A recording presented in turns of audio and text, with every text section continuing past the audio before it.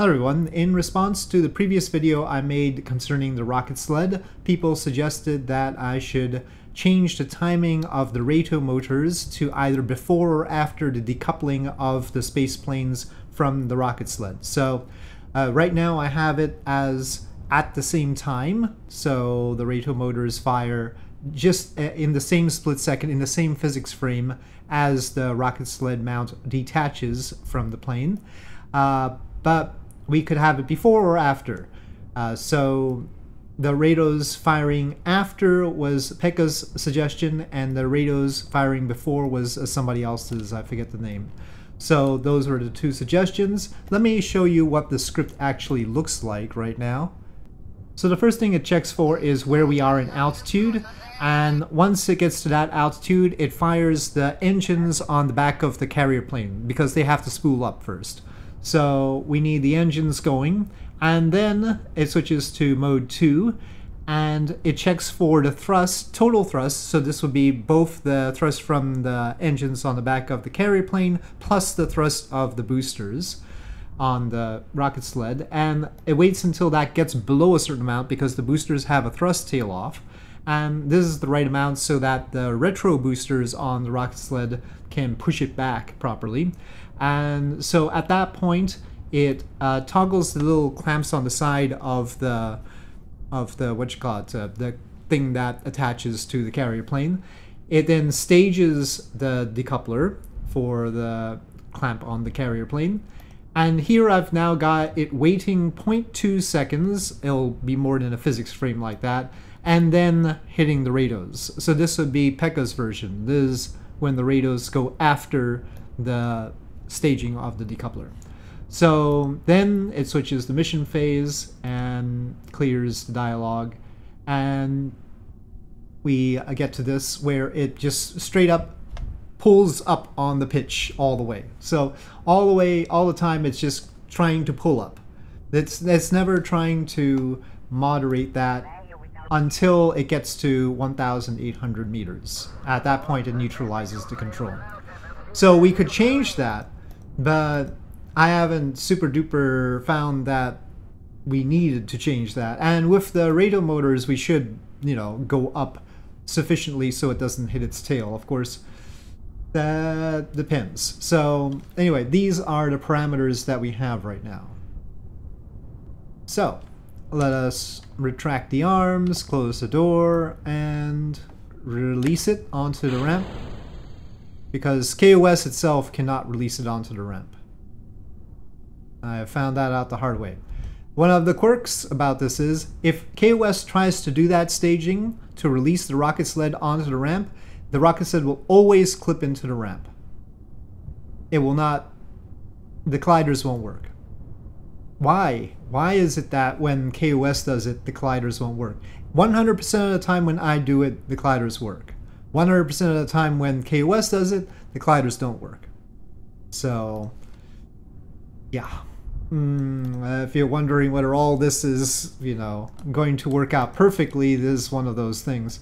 So, I mean, it's possible if I manually controlled the darn thing, that it would work better than if KOS was controlling it.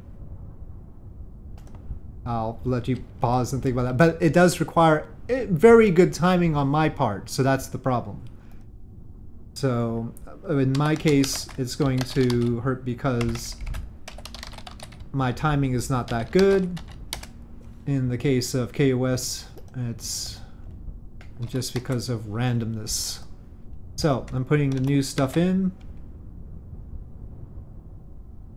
So with the staging of the Ratos separate, I have them first right now.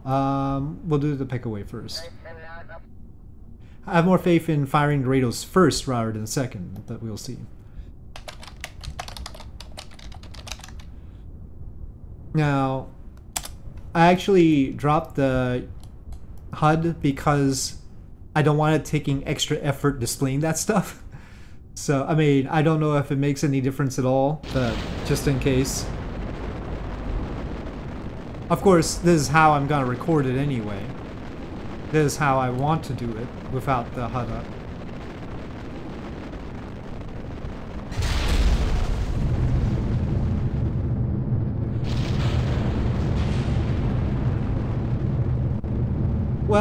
In this case, it didn't fire those at all. Well, that might be a flaw on my part, but it looks like, do you remember I put the ablative fins at the bottom, or ventral fins?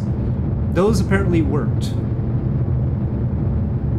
So, yeah, those little spaceplane wings saved our actual body flaps this time. Yep, nothing else happened. So, okay, but these didn't fire at all. So, what probably happened, and I always revert to spaceplane hangar, by the way. What probably happened is we changed something here. It must have, because they switch, or maybe it's just because I switched it up on the fly, because it should still stage this. How did it get to setting the mission phase without doing that? I don't know. Let's just do it in here first. So after. That's a lot more balanced than usual. And the script does go into the upper space plane, by the way, because after decoupling, it would be bad if it didn't know what to do. Oh no, it did it. Oh, I forgot to do that. See? Every time. Every time. Okay, off we go.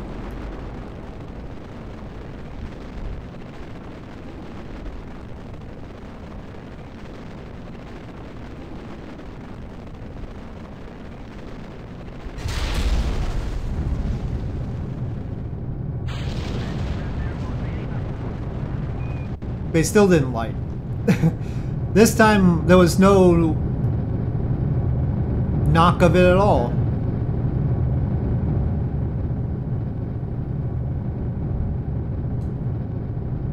What do we do with this information?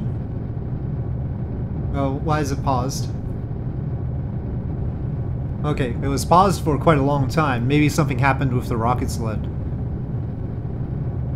It is supposed to stay on the ramp and slide back down, by the way. They certainly did not fire. It wasn't just that we didn't see the plumes. They never staged that. And so it says stage. Well, it's weird that it's working out great without them doing anything, but okay, let's reconsider the structure of the script. So, okay, it's trying to skip ahead. And, you know, we set mission phase to 1 here. Let me stage and wait 0.5 or something.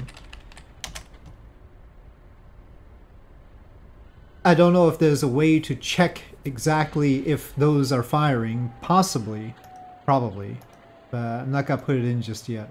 We could just have them as an action group. It might be easier to have them fire ahead of time. But we'll try this, having it wait before it changes the mission phase. But really it should actually be hitting that stage first.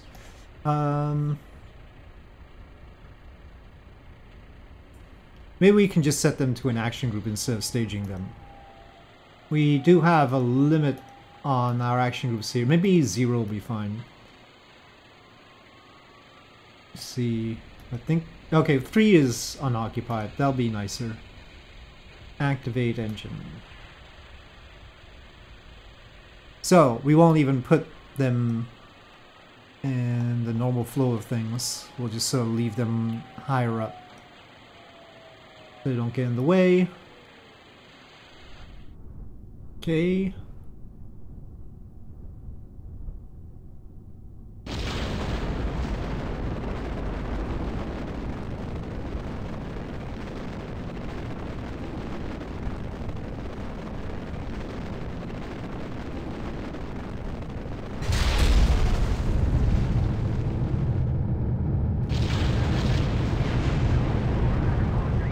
Okay, well this time they fired.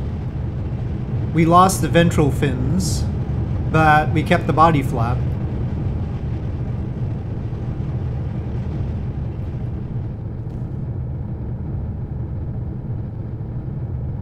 Still don't want things to explode, but there we are.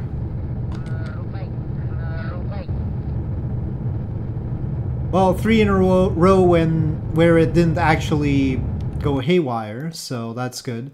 Let's try it with the situation reversed, with us firing the Ratos first and then going ahead with the decoupling. I mean, the problem is I don't know whether it'll work the same later on. So it even worked without the Ratos firing at all, so what do we make of this? I don't think the Ratos firing seemed to make much of a difference. They are rather powerful because they're short-lived. They are modeled on a real booster. I think they were there's a small boosters on one of those Japanese solid rockets. It only lasts like 6 seconds or something like that, those boosters. I think it was like the Lambda rocket, Lambda 4S rocket, something like that. And then we have 12 of them on each side. So it's quite a lot. Okay, let's see how it goes with firing the Ratos ahead of time.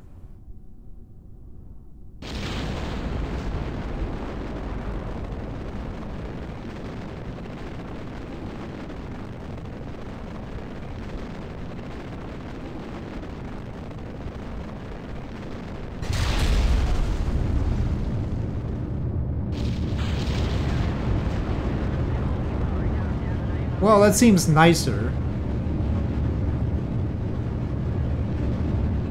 Let's see if we can get it 3 times in a row. Since they are modeled after real boosters, they last for that amount of time, so... Okay, well, again, revert to spaceplane hangar, and we'll try it once again.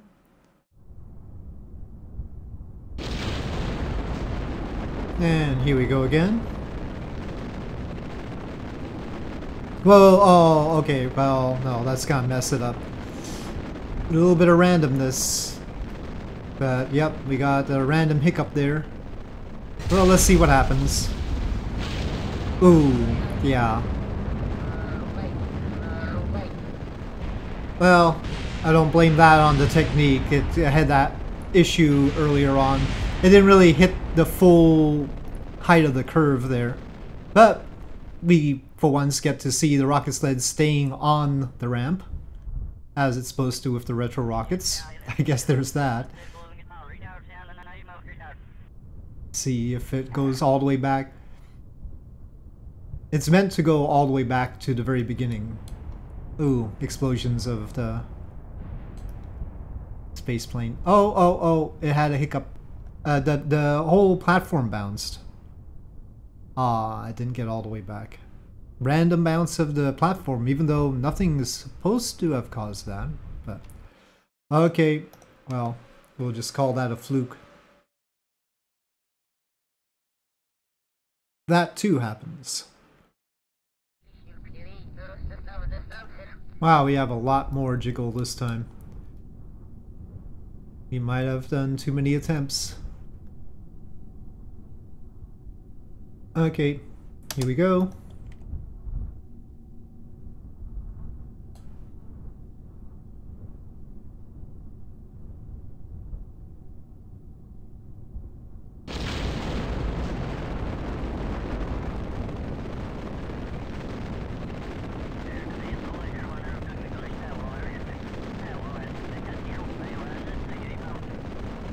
Seems fine so far.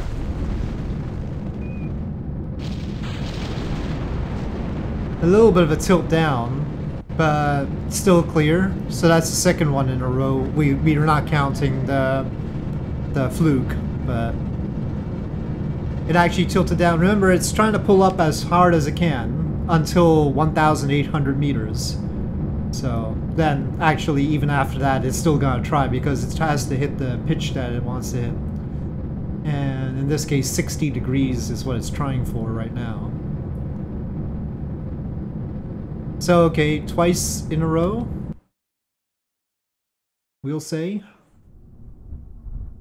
Alright, let's go.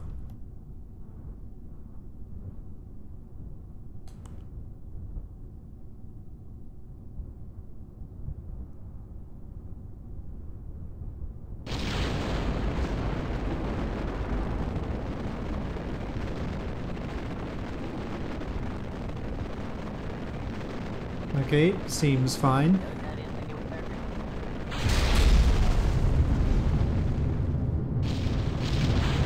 Oh, too much nose down. Oh boy. Well, we lost the ventral fins that time. You see, I mean, it was not clearing anything there. Tell you, there's just randomness. It's just randomness. But I guess it's a little bit better with them going ahead of time. But I can't tell if that's totally consistent or whether we just had a good day. That's how it is. I'll try and make use of it. I do want to do the rest of the 2001: A Space Odyssey thing with it going to the station and everything. But yeah, it's a struggle. Anyway, that has been the rocket sled testing. The rest of this is a fait accompli. It will manage to get the spaceplane to orbit and everything. There are other things I could test, but that's not for this video. So the suggestions were good. I mean, we didn't have any ramp incidents unlike the previous video, except for the one where there was a hiccup earlier. So yeah, having it separate from the staging event is probably the way to go. So good. Thank you for the suggestions, and wrapping it up here, I'll say thank you for watching. I hope you enjoyed this video. If you did, please do press like. If you have any comments or suggestions, please leave them in the comment section below, and I'll see you next time.